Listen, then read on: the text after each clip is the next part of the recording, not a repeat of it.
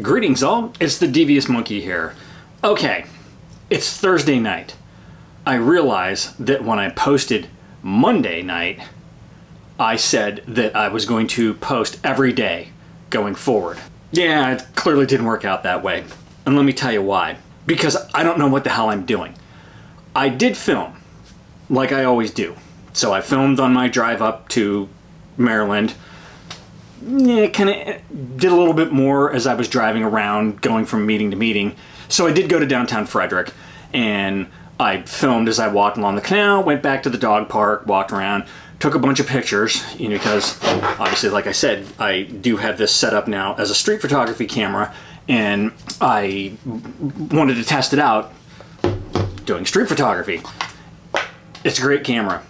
The setup is great. That 40mm lens is awesome. And it's just, everything is light enough and convenient enough to carry around that it was a good time doing that. Now, where I ran into problems is that when I went back to the hotel and I tried to get everything set up to actually edit on the iPad, that's where everything went down in a handbasket. I didn't have a problem getting the dongle set up on the iPad to take the footage off of the card that I had from the ZV-1. I had to figure out how to get it over there and where I wanted to put it. So for the time being, I ended up putting it within the Lumaconfusion folder that was already set up. And no problem.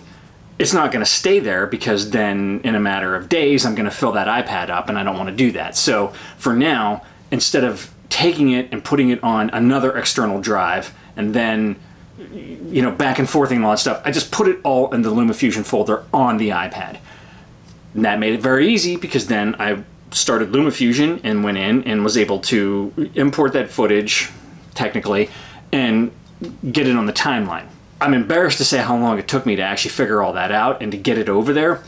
The program's set up a little bit different because there have been several updates since the last time I used it, and it was very confusing for me, and it just got worse. I put the footage eventually onto a timeline, but trying to maneuver things and to cut where I wanted it to cut, like, I was never able to cut. I didn't even know how to do that. I couldn't even get the little scissors to ungray, technically, to show that they were active, and I was dragging the sliders around. I was trying to pinch open the footage and everything so I could get in there. And I mean, the last time I saw anybody really use this, I think it was the Everyday Dad, and he had gone through and I watched him pinching and you know, opening the timeline and bringing it down and making cuts and dragging stuff. It didn't work that way for me. And after spending about a half an hour fumbling about, I realized it wasn't going to happen. It was already almost 9 o'clock and I was pretty much exhausted. Of course I had a headache, and I was like, okay, I know I said I was going to do this every day, but hell no, I'm not wasting any more time on this. So I stopped. I don't even think I filmed anything after that night saying that I was a dumbass and I couldn't figure out how to edit. So the next morning when I got up and I got into the Forerunner to start the next day's meetings, I did talk about that, and I did say how, you know, sorry, I know I said I was going to post, but like, I couldn't figure out how to edit with Lumaconfusion. So I filmed throughout the day on my ride back to Virginia Beach. I got back to Virginia Beach a little bit earlier than I was expecting because I was so exhausted and my head was throbbing and I was hungry and we didn't have any food. You know, it was just, I couldn't deal with it. So I did not take any of that footage and cut a video together yesterday either. Then segue to today. It was beautiful outside. The high was 81. There was a nice cool breeze all day. There was barely any humidity. It was amazing. And you all know what that does to me. It makes me not want to sit in my office and do work all day. And then I was like, all right, screw it. I'm going to Pleasure House Point. So I grabbed the A7R4 with the 200 to 600, and I grabbed my run and gun ZV-1 and carried it around uselessly because I never opened it and never filmed anything. But I decided that I wasn't going to take the full setup with a tripod and the bag and all that kind of shit. I was going to see how I did with hand holding. I don't even have to take the pictures off the camera to tell you I did very badly at hand holding that whole setup.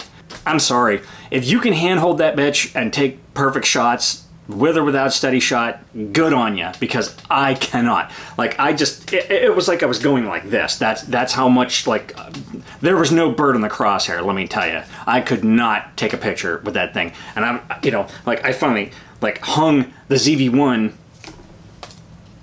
on a tree branch that was next to me, and so that I could get a better grip. The only way that I could do it was the one time where there was a great blue heron across the lake, and I was able to set the lens on another branch, and I was able to get some shots for that. But that's not hand holding, that's using a tree as a tripod. So yeah, my experiment was a success, and then it showed me that I am completely useless when it comes to hand holding that setup. So can't do that anymore, otherwise it's a complete waste of time and I'm lugging that shit around for no reason.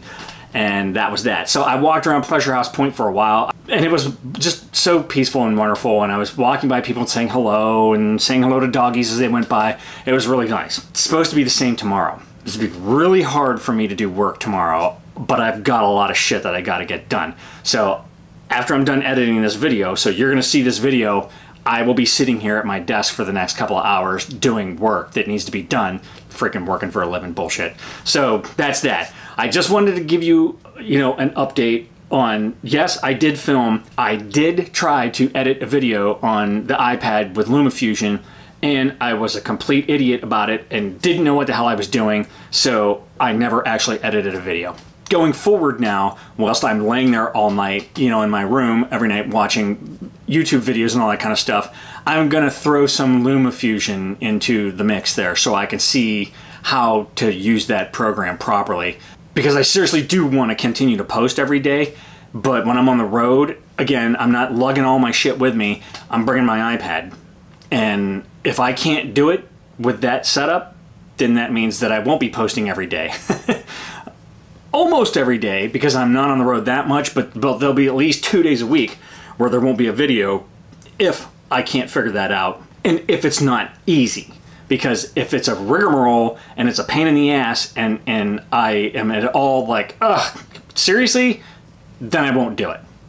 Point blank, there, I said it. If it isn't nice and simple, I'm not gonna bother.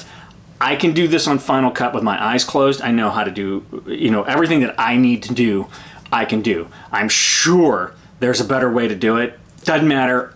The way I do it is the way I do it. It's the way I know how to do it. It's the way I can do it quick and efficient, and I'm good to go.